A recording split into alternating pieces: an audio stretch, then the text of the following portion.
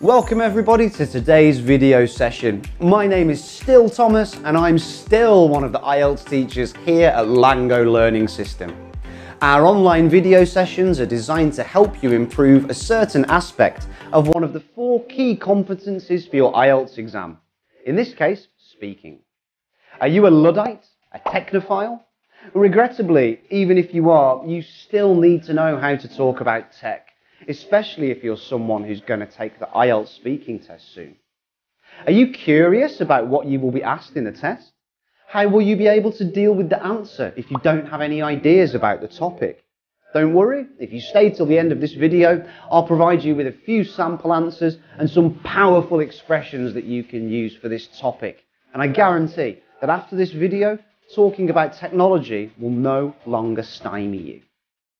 Here are some sample answers for part 1.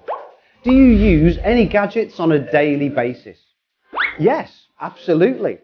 Honestly, I'm not a geek, but I'm extremely passionate about technological products such as smartphones and laptops. In a nutshell, we're living in a computer age and there's no reason to overlook cutting-edge technology. How often do you use the internet?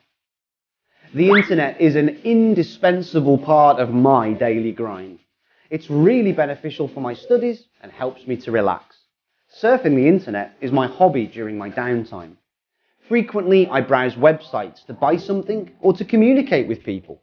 I often video conference with other students from my school. Do you own a computer? If so, how often do you use it and for what purposes? Yeah, I have a personal laptop, which is very light and fits in my bag to take to work. Mainly I use it for studying and working, especially since the COVID-19 outbreak. I use it most frequently for word processing, browsing websites and online meetings. It runs really well for an old laptop. It's still a pretty well-oiled machine. Now let's have a look at some part 2 example questions. Now, have a look at the card and prepare a monologue. Describe your favourite gadget. You should say what it is, when did you get it, how often do you use it, and say why it's so important to you. I've got quite a few gadgets at home, some of which were bought for me and others which I bought myself. My desktop computer was given to me by my parents when I was a high school student in order for me to be able to study more conveniently. The most important piece of technology I bought, however, was my laptop. I bought it with my first month's salary I received after graduation. It's integral to my life because I use it for work and entertainment, as well as keeping in contact with other people. At first, computers were very confusing for me, rocket science, so I had to browse websites to teach myself how to reinstall operating systems. I can't live without my laptop because it enables me to work remotely and conveniently. All in all, it's an essential device for me. Finally, let's look at a couple of examples for part 3. Do you think we need to understand computers on a deeper level? I believe that understanding how to use a computer is essential for people in the computer age. The first and most fundamental thing to know is how to enter a web address and navigate websites. This will enable you to surf the internet and to find information, which in turn will help you to research the areas that you want to know about in more detail. And this may very well include teaching yourself computer mechanics or software coding, if computing is an area that you are interested in. What is the most impactful piece of technology in our time? I think that the internet has been the most important technological advancement of our times.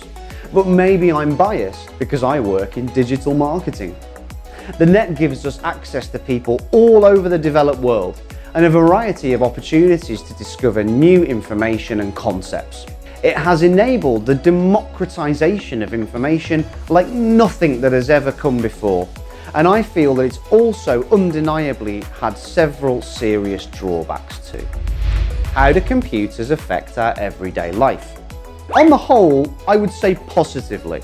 Computers benefit us significantly in terms of apps for education as well as work, also providing a large number of other tools, from researching and writing an essay to conducting more complex tasks like developing advanced programs, digital editing and so forth. Our lives without computers would be more inefficient and disadvantageous than now. Indeed, I don't think as a society that we will ever be able to move back. I really hope that you found this session useful in preparing you for your IELTS test. If you want to sign up for IELTS courses here at LangGo, please click on the link below. Our IELTS courses are designed to cater to your individual needs and to provide you with personalised learning pathways. Remember to like and subscribe, and don't forget to hit that bell button to get notifications of our latest uploads. See you for the next session. Goodbye.